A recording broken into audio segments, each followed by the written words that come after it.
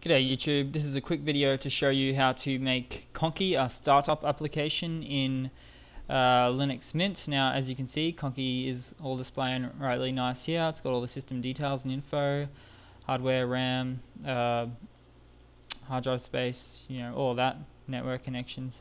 Now in order to add it as a startup applications, you simply have to find the program named Startup Applications in your Linux Mint distro. Now wherever it may be, find it there and click on it, Startup Applications. Now go to click Add, then Name, give it just a name, whatever you like. Conky's great. Conky is the command that actually sets it up to, so give it the command conky, that's a must. And last but not least, a comment. This will start. Okay, so this will start Conky at startup. Taking a while there. Okay, so click Add.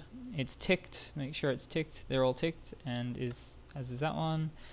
Click Close. Now from that point onwards, you'll always have Conky at startup. So that's all you need to know there. All right. Hope that helps. Cheers.